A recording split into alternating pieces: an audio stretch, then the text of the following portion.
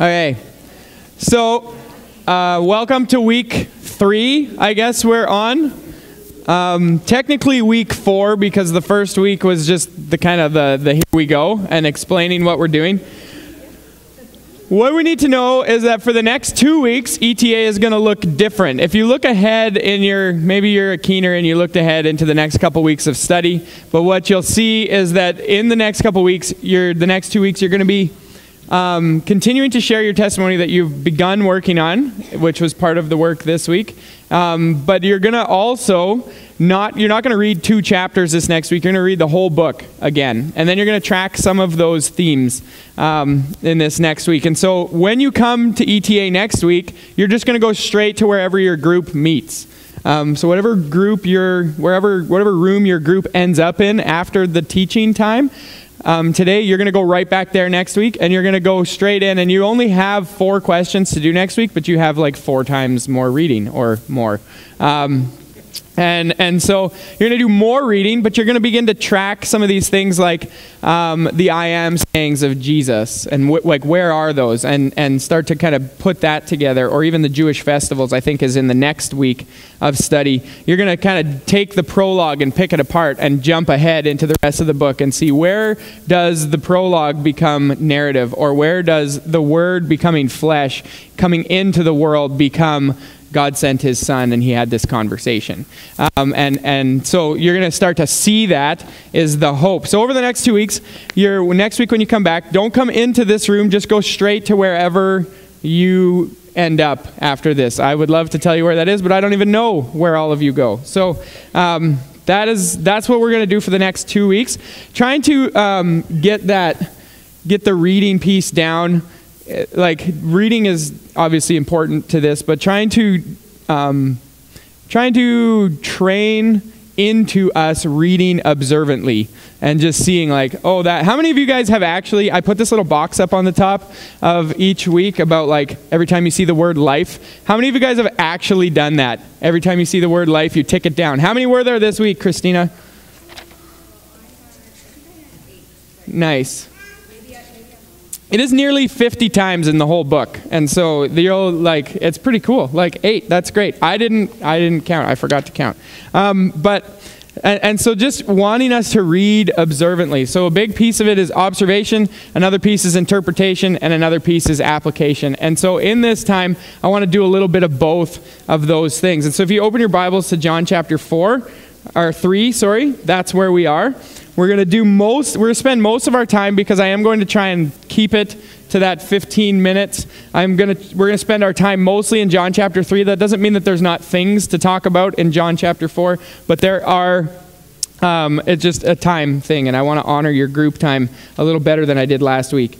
And so when we get into John chapter 3, one thing that I wanted you to notice this week was you should read the end of John chapter 2, because that sets up the rest of Jesus' interactions, even going into chapter 5 with the healing at the pool at Bethsaida. And he heals this man in chapter 5. And this sets up the whole thing. We read that when he was in Jerusalem at the Passover feast, many believed in his name when they saw the signs that he was doing. And so far, John has really only recorded for us 1 sign. In the book of John, there's 7, some people say 8, but there's 7 signs, like for sure, 7 signs that John records for us. But at the end, he says, Jesus did way more than I told you about. And so it shouldn't come as a surprise to us that when we read, we've only seen 1 sign. We have the wedding at Cana, the water into wine. We've only seen 1 sign in the book of John, but he says, now he was in Jerusalem at the Passover feast. Many believed in his name when they saw the signs that he was doing. So Jesus is doing a lot of ministry. He's doing more than what John has recorded for us so far. But Jesus, on his part, did not entrust himself to them, because he knew all people and needed no one to bear witness about man, for he himself knew what was in man. And then what you see is, as you go through and you see how Jesus interacts with Nicodemus and the woman at the well, and the officials, the healing of the official's son, and then the man in chapter 5 who he heals, you see that he goes straight to the heart. And there's an overarching theme that happens that you see in all of these conversations, and it's this. It's that people would way rather talk about religion than sin. That's what you get. Nicodemus wants to talk about religion. All of a sudden you get, it's a bit of a side note, but you get this discussion in verse 25 of chapter 3. Now a discussion arose between some of John's disciples and a Jew over purification, religious ritual. People would rather talk about religion than talk about sin and being saved from sin. You get that with the woman at the well. She's like probably she's probably the best of all of these examples, but you get this with the woman at the well. She's like, yeah, but we have Jacob's well, and one day we're going to worship this way or whatever. And he's like, no, you don't understand. The hour is coming when people are going to worship in spirit and in truth, not just here, but everywhere. And so people would rather talk to Jesus about religion than sin. And Jesus says, no, I know what's in your heart. And you're right, it is religion and it's sin. And I want to change that. I want you to be born again. And so you see that over and over again in the book of John. People would rather talk about religion than talk about sin, talk about sin issues, talk about being born again. So I forgot my paper on the printer again. Zhenya, can you run to the printer and grab my paper? In order to kind of piece together chapter 3 and chapter 4, I want us to start right here in chapter 3, verse 35 and 36. So if you can turn there, verse 33, or chapter 3, verse 35 and 36. The Father loves the Son, and he has given all things into his hand. Whoever believes in the Son has eternal life. Whoever does not obey the Son shall not see life. Thank you. Did it again. Whoever believes in the Son has eternal life. Whoever does not obey the Son shall not see life, but the wrath of God remains on him. That is super important, because when we go and we talk with Nicodemus about being born again, this is the issue right here. This sets the stage. This, in a lot of ways, explains the purpose of the conversation with Nicodemus and shoots forward into the purpose of the conversation with the woman at the well. And it explains for us the verses that we love so much, which is John 3:16 to 21, which I had you write out. How many of you had hand cramps this week writing that out? That was a really cool practice. We wanted you to observe, simply just write it out. We wanted you to interpret it, put it in your own words. We wanted you to apply it. I will, in response to the text, I will. And so just a really simple, like a how-to, a tool for you as you read Scripture. But this is the key to reading chapter 3 and setting up chapter 4 and chapter 5. The motivation for creating ETA is to define the non-negotiables of discipleship and to put them into practice, to be a community that learns together, and more specifically, to be a community that learns to understand God's word and obey it together. And here in John chapter 3, Jesus is giving us like the number one non-negotiable of discipleship. You must be born again. You must. There's 3 musts here. There's 3 musts in this chapter, and you have the must of the sinner. You must be born again. We have a must of Jesus. I can't remember where it went. We have a must of Jesus. The Son of Man must be lifted up. Sorry. The Son of Man must be lifted up. And then we have, I didn't write it down because I thought I'd remember. We have a third must, and you can find it. I was like, oh, I'll remember that. I won't write that down. But Jesus gives us this non-negotiable of discipleship. You must be born again. Why must we be born again? Because of what we read in verse 36. Whoever believes in the Son and has eternal life, born again. Whoever does not obey the Son shall not see life. Whoever is not born again shall not see life, but the wrath of God remains on him. That's why we must be born again.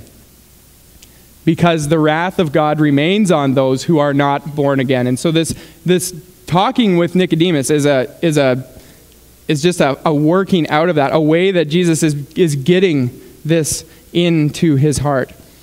We must be born again so that God in his patience doesn't only or we must be born again. And what's neat is that God in his patience doesn't only command it in some booming voice from heaven that we are left to like kind of reel from and discern. He doesn't just say, you must be born again, and then walk away, right?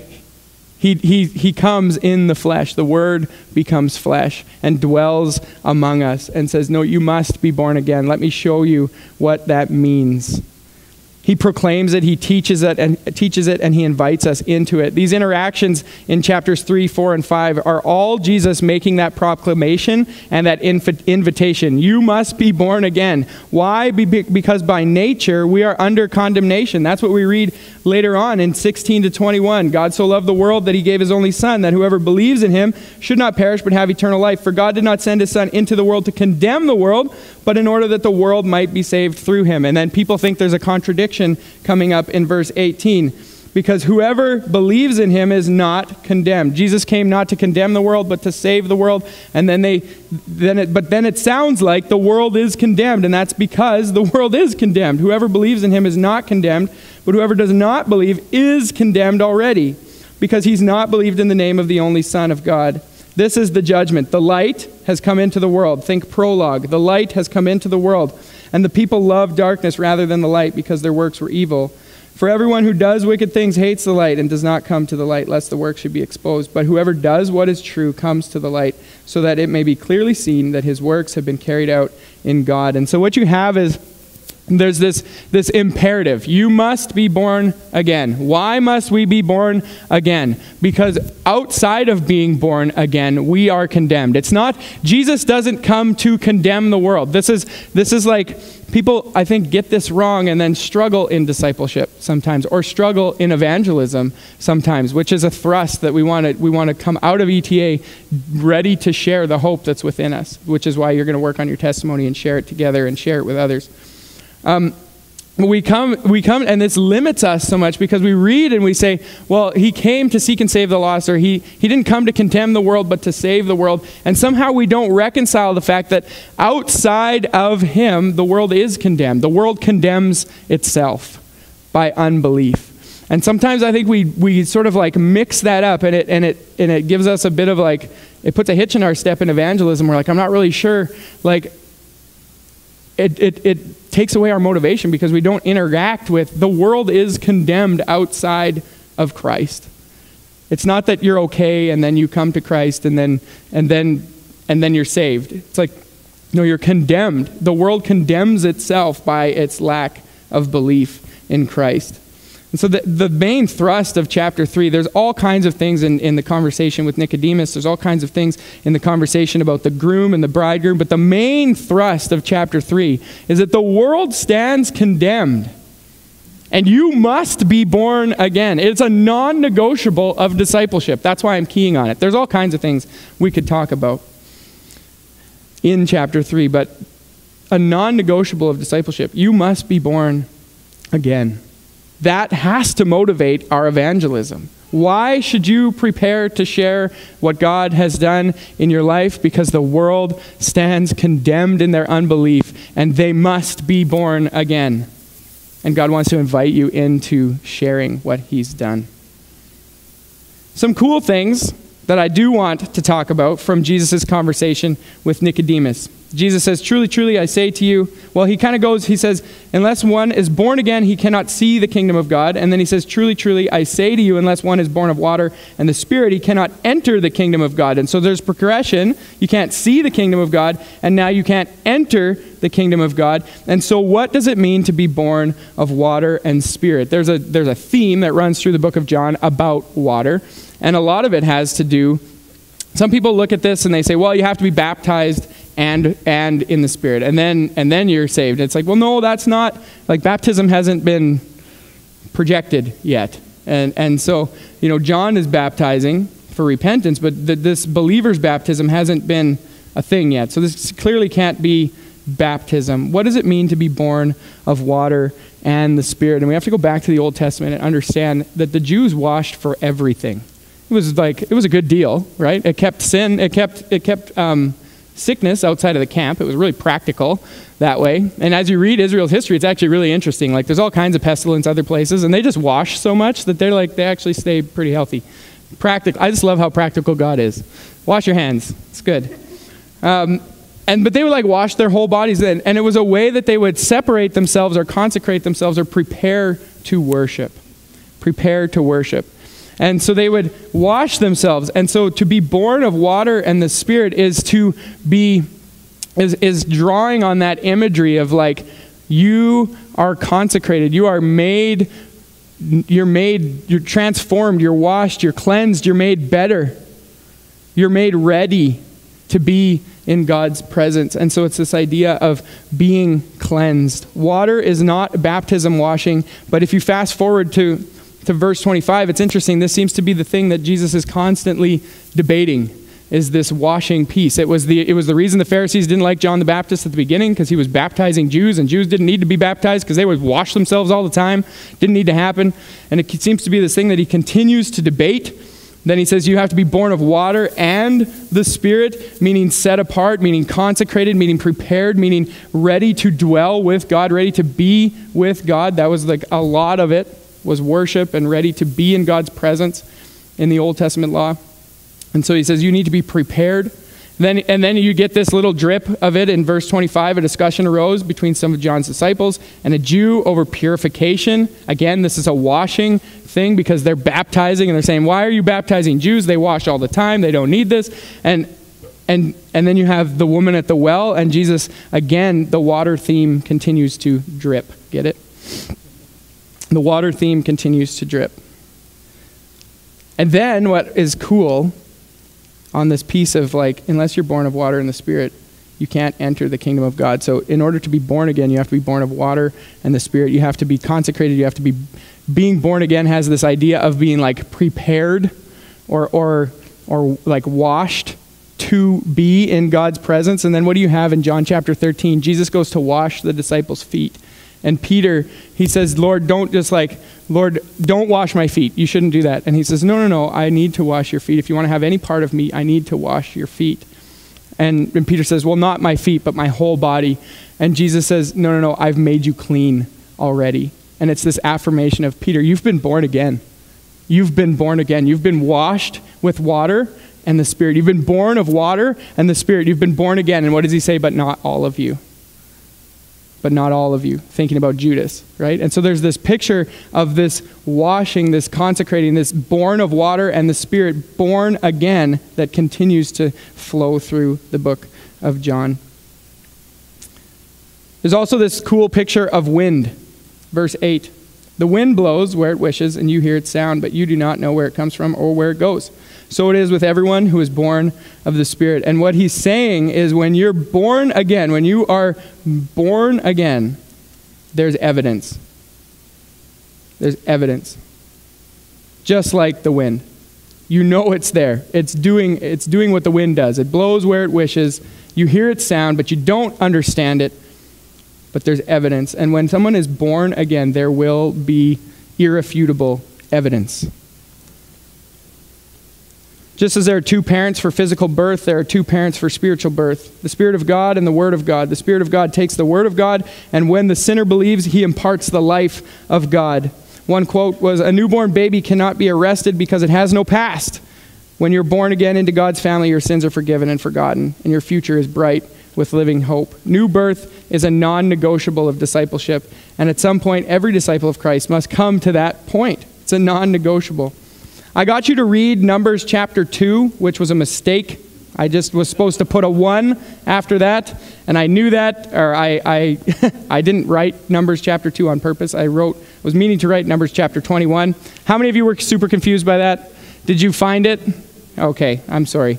In Numbers chapter 21, you have there's sin in the camp of Israel. God sends poisonous snakes into the camp to kill everybody. He's not happy. He gets Moses to make a bronze snake and lift it up and wave it around. And people, when they realize, like, I've offended God, they can look to this snake and they can be saved. And so he says, just like that, the Son of Man must be lifted up, and you must look to him to be saved. What's cool is that's a picture of God's grace in the midst of the punishment of sin. That's really a neat thing. And that's Romans 5. While we were yet sinners, Christ died for us. God's grace in the midst of the punishment for sin. And so, last week we talked about this word true. And I want to just point out, we're not going to get into chapter 4 because we're out of time. But I'm just going to point out the word true from last week, from the prologue, which is right here, the true light, chapter 1, verse 9, the true light means ultimate. And so Jesus is the ultimate. And what you have in chapter 4 is Jesus proclaiming, you had water, and you thought it was great water because it was Jacob's water, but I am the ultimate. I am the water that you drink, and you never have to thirst again. And he has this incredible conversation with this woman. And the end result is that many believe. Verse 39, many Samaritans from that town believed in him because of this woman's testimony. She said, he told me all that I ever did. And he also, in verse 29, she says, come and see this man who told me all I ever did. Can this be the Christ? And that is cool. I didn't get you to look this up, but the end of Deuteronomy, Moses is saying a farewell to the nation before he goes and dies. And he says, God is going to send someone, and he is going to tell you everything. And I think that's what she was thinking of. Come see this man. He told me all that I ever did. Could this be the Christ? And people believe based on her testimony. The official son, we're not going to talk too much about that, but just incredible faith. You have this guy, somebody who shouldn't even have faith in Christ, and expresses more faith than anyone has up to this point. And so the thrust of chapter 3 is moving into chapter 4 and preparing your testimony. We need to be aware and motivated by that the world stands condemned apart from Christ. And Christ does not condemn the world, but the world condemns itself by their unbelief. And then you have this woman receiving beautifully the words of Christ and being born again. And you also have contrasted with Nicodemus, the man who thinks he has no need to be born again. And so, as you go into your groups, work through those 4 questions from this past week. And then also, I'm hoping you have time to share your testimony with each other just a little bit as well. So let me pray for us, and away we go. Heavenly Father, thank you for this word. Thank you for the word becoming flesh. What a gracious thing you have done. And Lord, as we talk about the things we've studied this week, we ask that you would edify each one and encourage each one, we pray. We ask these things in your Son's name. Amen.